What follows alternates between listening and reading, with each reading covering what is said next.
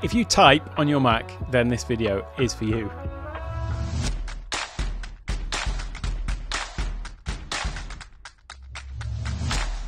Hello, welcome to Take One Tech. My name's Alec, and this video really is, I think, for every single Mac user. It is one of those apps that I've been using it for well over 15 years now, and it's just an essential part of my Mac workflow and one of the sort of core of my productivity tools, I would say. I hate to think how much time. Oh, I don't hate to think.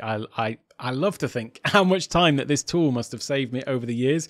It's paid for it paid for itself many times over, and it is really an essential, I think, if you type on your Mac. You'll find out what I mean. It's a little app called Text Expander, and Text Expander, believe it or not, expands text. So it's easiest if I just actually give you a little demo and you'll see exactly what I mean. So I've got a blank note opened up here, and all I'm going to do is I'm going to type a few keystrokes. I'm going to type hi followed by comma, comma, comma. And there you go. It's expanded that little few keystrokes out into, a few paragraphs of text. So why is that useful? Well, I'm hoping that you can immediately see why that is useful. But if you have to type things over and over again on your Mac, which I think everyone does, even if it's just your name, your email address, your website URL or something like that, or even longer blocks of text. So for example, if people, you get writing stock responses to emails and things like that for your business, or if somebody's, asking for a quote or something like that, maybe you have a stock response that you give to them, or the way things work, or contractual agreements and things like that. There's no end of possibilities of things that people have to type repeatedly that this can just do with a few keystrokes. So that is how I use it. I do have a number of email addresses that I use. So I've got a few keystrokes within basically 4 keystrokes. I can access any of my email addresses. So if somebody just emails me, or if they email me to ask my email address, if they message me to ask me my email address, then I can go in the messenger and just type in 4 keystrokes and put in the correct email address that I want to be contacted on. Similarly for my website, or if you're filling out forms online for various different things and they're asking for an email address or a website or your home address or something like that, then you can store those in here as well. It does get a bit more advanced than that, though, as well. So I'm going to show you a few examples of exactly what you can do with it, starting with some basic ones, and then we'll get into something a little bit more advanced. So we're going to start by coming over to this screen sharing here, and I've got Text Expander open, and you can see, let me just start with some basics first. Along the top, we've got a very basic menu. With adding new snippet, a new group. We'll come on to groups in a moment. Delete the snippet. Some statistics, which is about the time saved using the app, which is quite phenomenal once you've been using it for a while. Then we've also got preferences as well up there. And then down the side, we've basically got this sidebar, which is where you have groups of little snippets. So these little expansion things, they are called snippets. And so I've got them grouped by different sort of companies that they're related to, or by the sort of action. So I've got some that are specifically code snippets for when I'm doing a coding. Then I've got little blocks of code that I use regularly. So I've got little expansion snippets for those.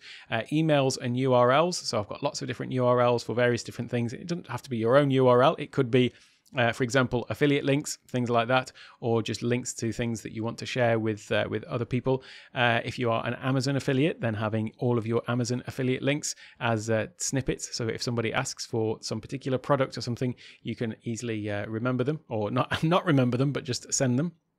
I've got some for OmniFocus, so I use OmniFocus as my task manager, and I've got a whole series of snippets around that in terms of how I label and do things in there. And then, as I say, just different ones for different companies and things like that. So it just helps to keep them all organized into groups. I don't know how many I've got, well over 1,000. I've lost count, to be honest.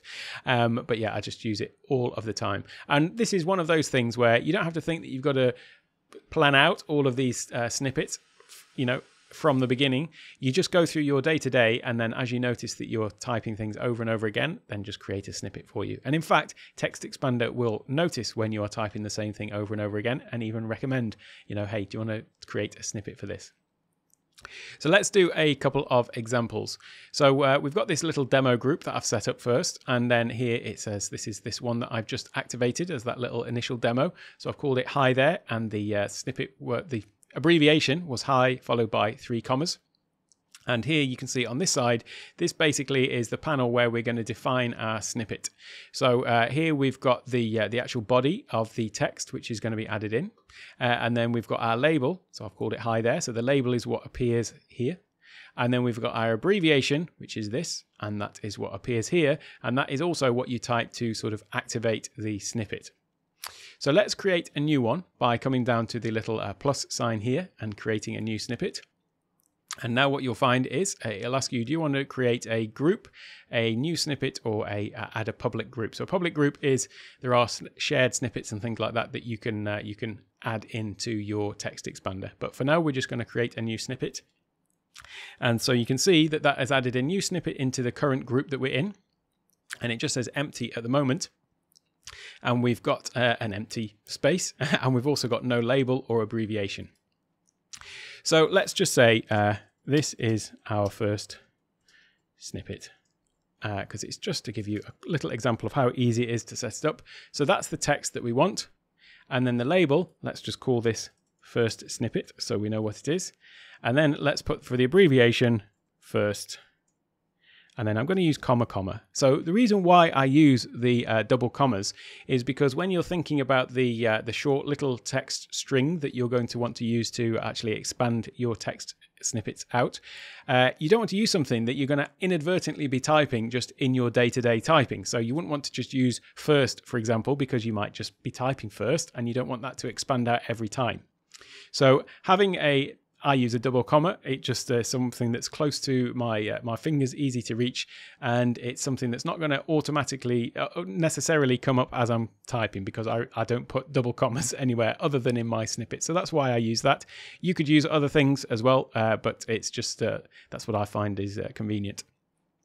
So if I now that's by the way, that is it. That is as difficult as it is. So we've got our snippet. This is our first snippet. We've called it first snippet, so that appears up here. And our little string that we're going to have is first. You could obviously make that even shorter. I could even, let me just make it F.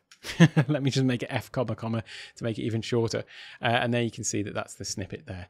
So if I come down to my text note here and I just type F comma comma, there you go. It's just expanded it out. It is that easy to program them.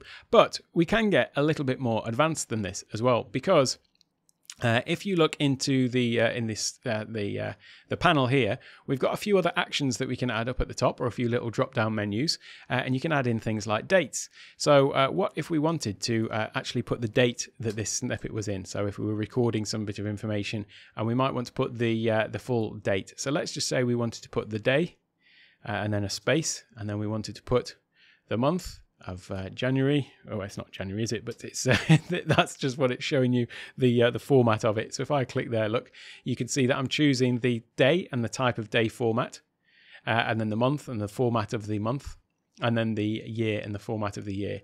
So let's just, in fact, let me come back to the day. I could even put the actual day of the week, couldn't I? So let me just put this here. You'll see what I'm doing in a moment. So there I've put that one. And then now I'm going to put the actual year as well. And then maybe a hyphen like that.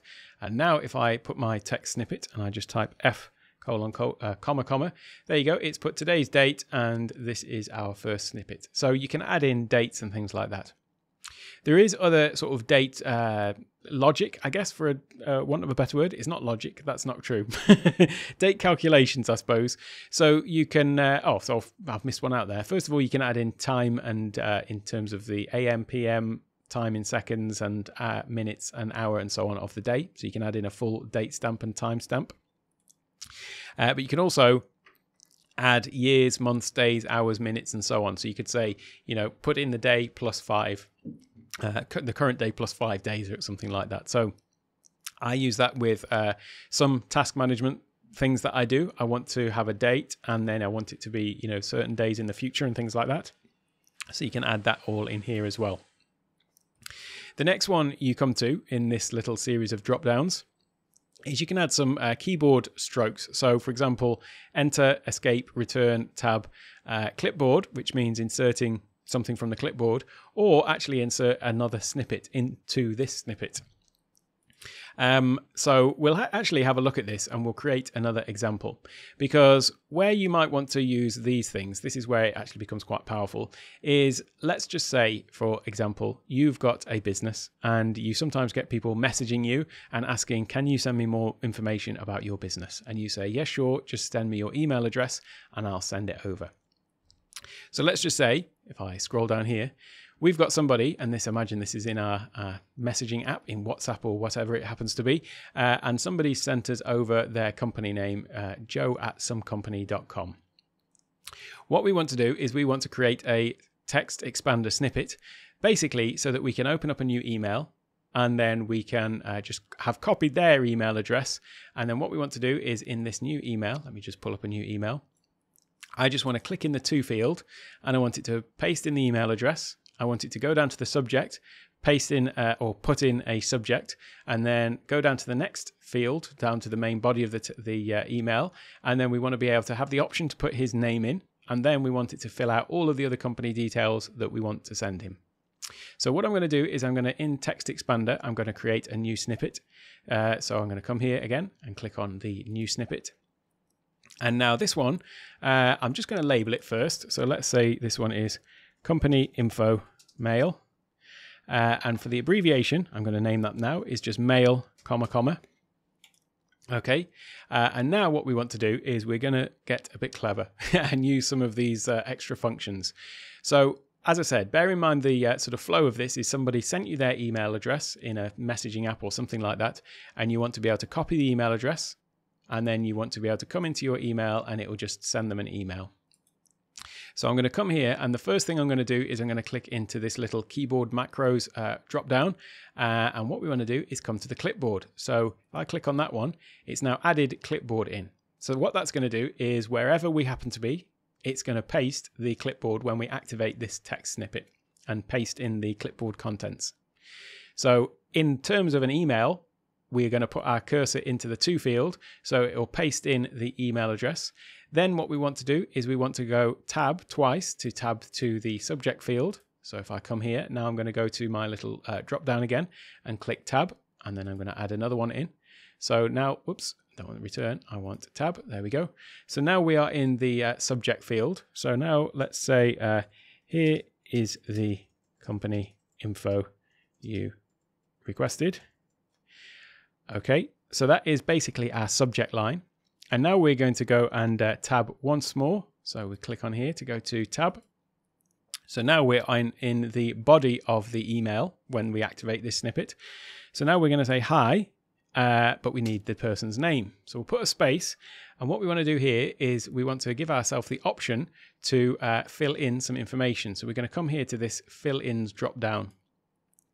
And now you can add in either a single line field. So that's basically like a single line of text that you want to add in, which is what we do want. You can also add a multi-line field if you want to drop in, a whole paragraph of text or something like that in addition to the main snippet. Also, you can have an optional selection. So that is basically if you want to give yourself the choice of a couple of things. So the way that you might use that is if you're giving a proposal or something and you might have two different versions of it, you want to select which one you want. Or a pop-up menu that's going to come up to just give you the same sort of thing where you can just choose between one or two different options. So we're going to come down to just after we've written hi, and we're going to click on this fill-ins, and we're going to put a single line field. Now here what we're doing is we're actually defining this field. So we're going to give it a name. So it is actually the name of the person. So the name of the field is name as well. And then the default value, we're going to leave that out for now because it's basically, it's somebody's name. There is no default for that, is there? And then we've got the width, and we'll come to that in a moment. That's basically just the width of the space that you've got to enter the information when you activate the snippet and it pops up. You'll see what I mean in a moment. So there we've got our name. So now we're going to come in here and we're going to just hit another couple of returns, and then let me just grab a bit of random text. So here we go. I'll just add this in. So let's just say that this is our company information that we're wanting to send over like this. Oops. Stickler for the formatting, even though it's a total nonsense example. And then we'll say, have a great day, Alec. There we go. And look at that. I've got capital L there. There you go. So that is basically what we want to send to the person when somebody requests our information. We just want to be able to send them this. So what we're going to do now is we're going to imagine that this has happened, and we've basically got this text message that's just come in, and they've said, can you send us some information? We've said, yes, send me your email. So now we've got the email address from here, and I'm just going to press Command C on my computer. So I've copied it. So that email address is now in my clipboard. So now if I click in this new email, I've gone and created myself a new email. Okay, so I'm going to actually change that because this is one of the few times when I've had to do an edit, because I just started typing mail, comma, and somebody's email address came up other than mine. So I don't want to be doing putting people's email addresses out there. So I'm just going to change this to X, X, comma, and in fact, I'm just going to put that as X, comma. To be extra sure. So I'm going to come into here, and this is how I'm going to activate the snippet. So I'm just going to activate the snippet by pressing X, comma. And there you can see that as soon as I type the X, comma, it's basically just pulled up this little panel here. And this is just happening like over the top of the email. Now here we've got the email address that we copied from up here. It's already pasted that in. And then it's asking us for the name. So this person's name is Joe. Okay, now I'm going to press return and watch what happens. So there you saw that it actually went through and it pasted in the email address. It tabbed twice to the subject. It put in the subject, and then it tabbed twice, or it tabbed again into the body. And then now we've got, hi Joe, here's the information. Have a great day. And so all of that was done. Well, I mean, it was actually done with 2 keystrokes, wasn't it? Or I suppose it was actually done with 3, because I did Command C to copy the email address, went into my email, and I pressed X, comma, and it did all of that. And then I'm just free to send that email. Pretty amazing. I hope you'll agree. It's certainly a time saver. I've used this all the time for sending information, stock responses to emails. Obviously, you can just reply in an email, and you might have another whole series of snippets for that. Another one that I use is I have date stamps in my file naming convention. So if I just type DDD, for example, it expands out to the year, the month, and the day, and that's the start of my file names that I have for various different things.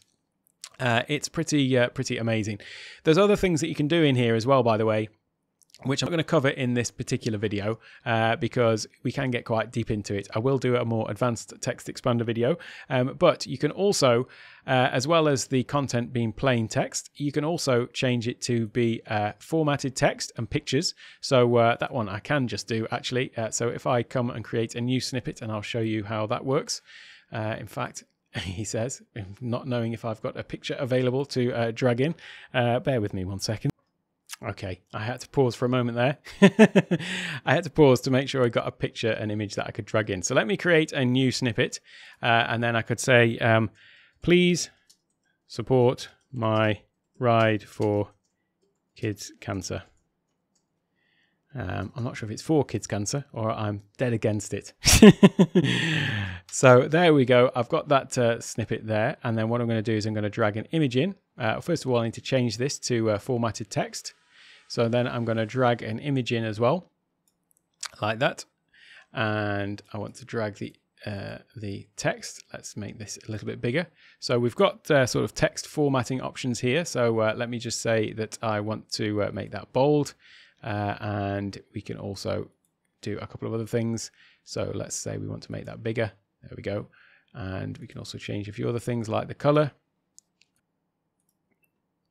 Okay, so I'm going to give this an abbreviation of ride, and then I'm going to, a label rather, and then an abbreviation of R, comma. Okay, now let's just say that I want to send this image and this request to an email address. So I'm just going to pull up this and just create a new email. And then let me just type this little snippet here, R, comma, and there you go. It's got the image and it's also got the formatted text as well. So that is how you can, with your snippets, if I just come back to one of these other ones, with this little drop down, you can change between formatted text or plain text. But you've also got shell script, Apple script, and JavaScript. So you can write little snippets of script, Apple script, shell script, or JavaScript, and have it that those are activated when you type your snippets. I'm not going to get into that today because it's a little bit advanced for somebody who's just into it for their text editing, but I will do a more advanced version where I'll show you some of the things that you can do with that, because then that means that you can basically run scripts just by a few little keystrokes. And when you start combining this with Keyboard Maestro, the two of them I find work extremely well together. Now, I don't think I've mentioned as yet the pricing, so let me come on to that because obviously it is quite an important thing, and then I'll tell you a little bit more about it. So first of all, this is where you get it from, textexpander.com. Obviously, link will be in the description. And it is a monthly subscription. It used to be a one-off, but now it is a monthly subscription. You can get a free trial, and here you can find a bit more out about it.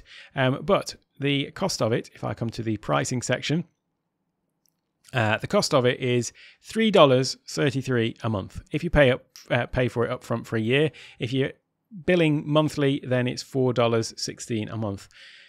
The amount of time that it saved me, I mean, it saves me far more than this. It's just ridiculous for like the price of a coffee, less than the price of a coffee actually.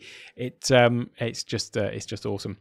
So yeah, there is a Teams version as well. So if you want to have groups of snippets that you can share between your team, then here there is the option for that as well. And then there's also Enterprise, so you can obviously arrange that if you've got a much larger organization that you want to implement this in.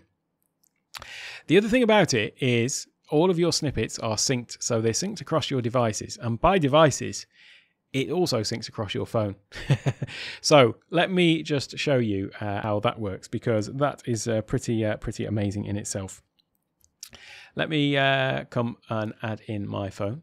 So here we go, I've got my phone, and the way that it works is you install the application on your phone, and you log in with your Text Expander login, and then all of your snippets are synced to your phone. Now, there is a built-in Notes app that you can use in there so that you can use all your snippets within that Notes app, but there's also a actual dedicated Text Expander keyboard.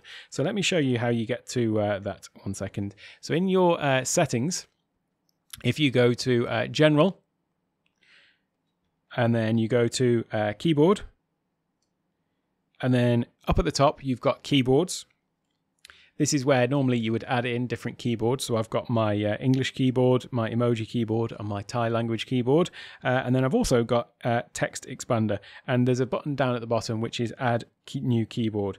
So when you add new keyboards, it's got all of the Apple ones. So other iPhone keyboards are just all down at the bottom. So if you've got different languages and things like that with different characters and whatever, you can add those in. So this is just available for any iPhone. These are all the all of the built-in Apple ones.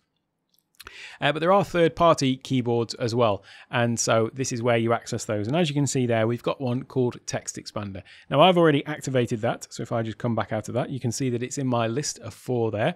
And what you want to do is just click on that once you've added it in, and then make sure that you have allowed full access, and that will allow it to basically do other things in the background. And basically what it's doing is it's going to go and grab its snippets from the Text Expander app on the phone as well.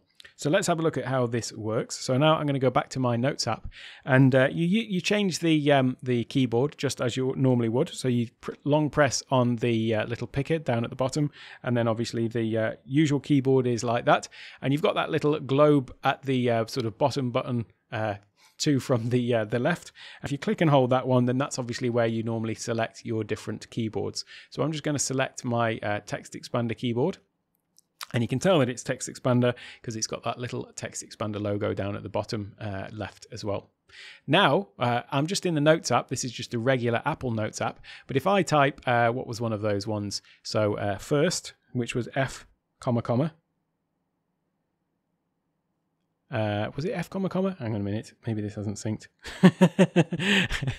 Never do live demos when you've just set something up. Let me try that again. Hi. Comma, comma. Yeah, this may be, I'll tell you what this is. Let me tell you. It's not Text Expander, it's me. I've I'm blocking some of the traffic on my network, so it's not actually syncing. Let me try one of the ones that does, I know, work. So my date stamp one, there you go. This is currently in my list. It hasn't synced these other ones because I'm blocking network traffic while I record. There we go. So that's one of my date stamp ones. I've got my timestamp one that I showed you earlier. So if I type that, so I'm just typing this on the regular keyboard on the iPhone, and it is just expanding these. So I've got all of my different text expander snippets, all of those thousands of snippets are now available to me on the iPhone itself. Now, if you actually pair this with another app that I did a review on and posted a video about just yesterday, one called Keys for the Mac that allows you to use your Mac keyboard to type on your phone, well then basically you can just be as speedy and productive on your phone as you are on your Mac, and you've got all of the same snippets at your disposal as well. So that is, in a nutshell, an introduction to Text Expander. Like I say, you can get really advanced with it. There are some far more advanced features which I'll go into in a later video, but for now I hope you can see how useful that could be. If you have found that useful, don't forget, leave a comment down below. I always love hearing from people, and let me know how you're using Text Expander as well. I'd love to know any little tricks and tips that you've got for how you get the most out of it and how you are more productive with it as well. And while you're down there, obviously, don't forget to like and subscribe. It really does help to get those likes and shows me that I'm doing at least something right if you have found it useful. Now, I'm going to leave a link to a playlist with some other productivity apps over on the right-hand side. So don't go anywhere. There's plenty more coming up. Have a great day.